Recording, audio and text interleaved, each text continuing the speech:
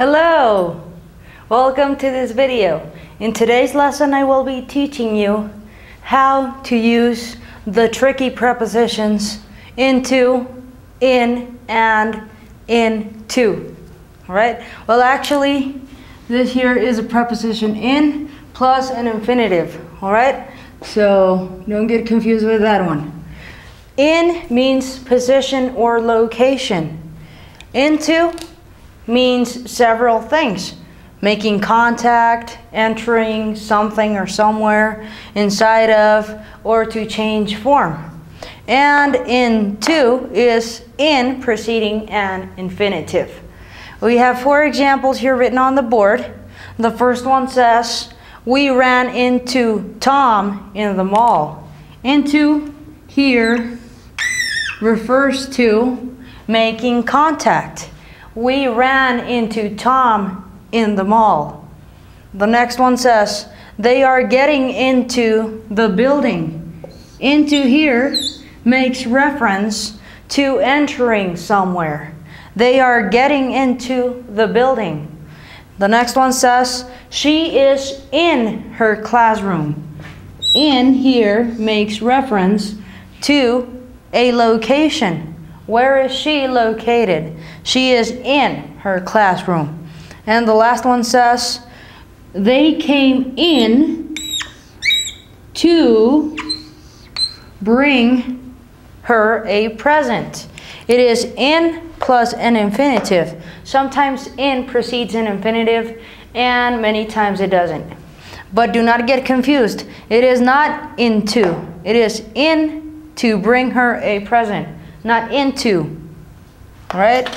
Well, next I will give you more practice examples and sentences so that you can practice with me and master this topic, because it is very, very important that you learn how to differentiate between these two prepositions and this preposition preceding an infinitive. Now we have a very simple practice exercise. Well, actually 2 practice sentences. You are simply going to help me decide which of these prepositions to use. We already know that into means that we are using the preposition in preceding an infinitive. For example, she came in to hug her mom. Okay? So we are going to leave this one out for now, and we are going to talk about in and into. The first one says, he walked blank the room silently. You could say, he walked in the room silently.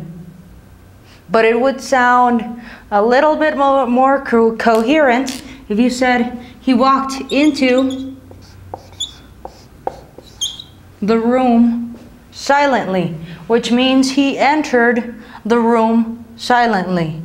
And the last one says, he is not blank his room. His room is a location. So we know that when we are talking about location or position, we are going to use the preposition in. He is not in his room. So it is very, very simple when you look at it this way. In, position, location. Into, making contact, entering, inside of, or to change form, etc. And into is just the preposition in before or preceding a noun. Next, I will leave you some homework. If you need to, please write down these definitions somewhere so that you don't get confused in the future. For homework, this is a very, very simple assignment. You are simply just going to write 4 sentences using in, into, and into, which is a preposition in before an infinitive. She came in to brush her teeth, okay? Or she went in to brush her teeth, or to hug her mother, or etc., okay? Well, Leave your homework in the comment section below this video. And if you like this video, please let me know. It is very important for me that you understand what I try to explain to you. And if you don't like it or you don't understand what I am talking about, please let me know also, because the feedback is very important to improve my lessons and to help you improve your English.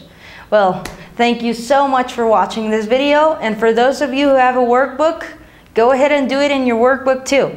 See you later. Would you like to watch my next video? Click on the television to the right. In today's lesson, I will be talking to you about some very common tricky adjectives and adverbs.